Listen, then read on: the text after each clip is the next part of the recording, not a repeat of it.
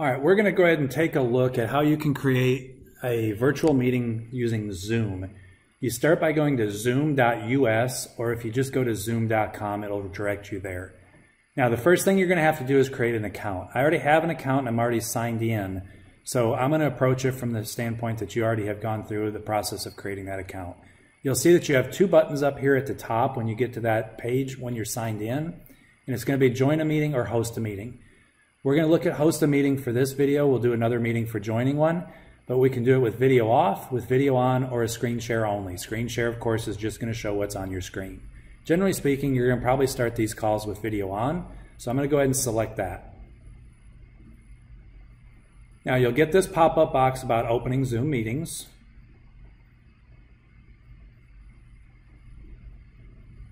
And then it'll open up this pop-up that has join with computer audio. You're going to want to do that. You might go ahead and test your speakers and microphone first, just to make sure stuff's working on your end. When you do that, you'll just tell it yes if you hear the sound. And if you see your microphone moving down here, then you know that's working. You can go and say yes. Then you can go ahead and say join with computer audio, and it's going to bring you back to this original box.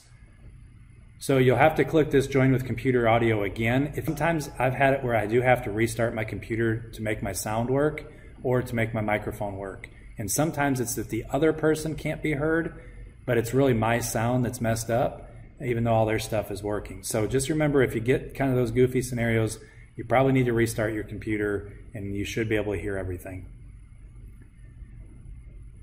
With that said, I'm going to go ahead and click on the join with computer audio now that I know my stuff is working. And now my video my call has started. You can see my microphone has become hot and it's moving as I talk. I'm going to mute that right now by just clicking on it. I can unmute it again and remute it again just by toggling that on and off each time. Same thing with my camera. I'm going to leave my microphone off for the purpose of this video because otherwise you get some weird feedback. But my video is going to keep going. Now, a couple buttons down here to mention. I need to get other people into my meeting. I can see right now by clicking on Manage Participants that I'm the only one in here. So I simply need to go ahead and say Invite, and then I can say Copy URL.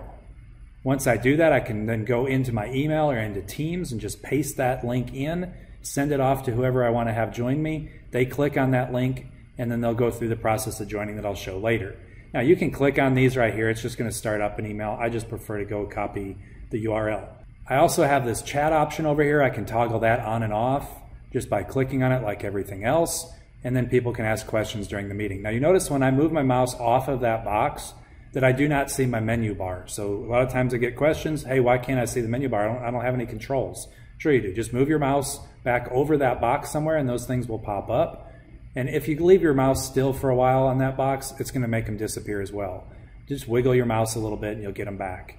Now, the main thing you're going to want to be able to do during this meeting is click this share button.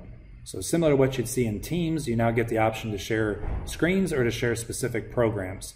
So right up here, I've got 3 different screens going. I can see all of those. I also have a whiteboard option that's pretty neat. But if I pick screen, then anything I put up on my screen, I open up a PowerPoint, I open up a Word document, I open up my email, all of that's going to be able to be seen, whatever I open on that screen. If I come down here and I just want to have just a PowerPoint or just one specific thing to show or one program to show, then I would click on this. Then no matter what else I do on my computer, that's the only thing that people are going to see. Okay, I can go down here then just click share, and now everybody's going to see that. You notice that my little thumbnails of my computer or my videos are going to show over here and all the other people that are in the meeting. And you notice that my menu is gone. That's so that I can interact with this web page. I can go to whatever else I want to do and just show those things, and people will be able to see what's on my screen. Now my menu is gone, so I'm going to simply hover over the top here where I see this little green box. And then I can get my menu back up there. If I wanted to annotate something to make a point, hey guys, you really need to look right here. This is the important part. Then I've got that option just by clicking on annotate. I can turn annotate off by just clicking it again. I can pause the sharing, all the other stuff that you see up here.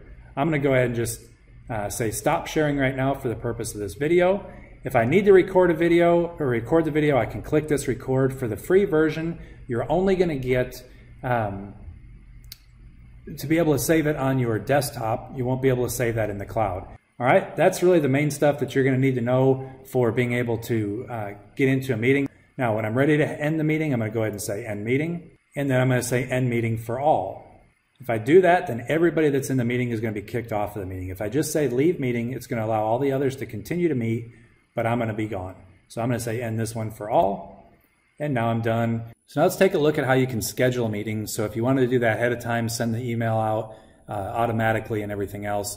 I'm just going to go here to this little person icon. I'm going to click on that. So it's going to take me now to my profile page, and this meetings tab on the left is what I'm really interested in. And here I can see that I can now schedule a new meeting. And just like you'd schedule an appointment on your calendar, you're just going to fill this out. We'll talk about a few of the settings though. When you want to change the date, you can just type it right in there, or you can pick the calendar to pick a specific date. You can change your times. You can change your time. You can change the duration. You're only going to be able to do it for 40 minutes. So you could do something like that. You can leave it at an hour. It's just going to cut you off. No big deal. Set your time zone. The meeting ID, I would leave it generate automatically.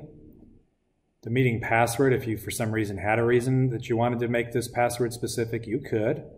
You just click on that and set up whatever password you want it to be. So the host video, I would say you want that to be on. Participant video, you probably want that to be on as well. But you might decide that you want to let everybody else toggle that on when they're ready.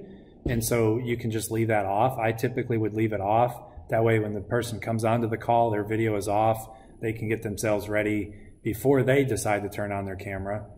For audio, just leave it set at both. And then meeting options, enable to join before a host or enable waiting room are two things that you want to consider. So if you know that you're going to set up this appointment and you don't care that other people get in and start talking before you get into the meeting, you can just say enable join before the host.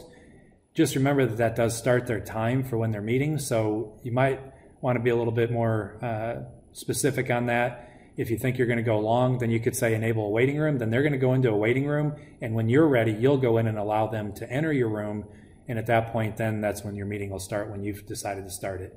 I would always say mute participants upon entry. Just toggle that on. That way when they first come into it, their microphone is off. Now you're going to have to remind them, hey, remember to hover over your screen and go over to the microphone and click on it. But I think it's good because it keeps it, if they have noise, background noise and they come in a little bit late in the meeting, they're not coming in making a bunch of noise. If you want to record automatically on the local computer, you can select that, but you also have an option just to turn that on. Sometimes it's easy to forget though. You're just going to say save then. And then you notice now if I come back here to meetings,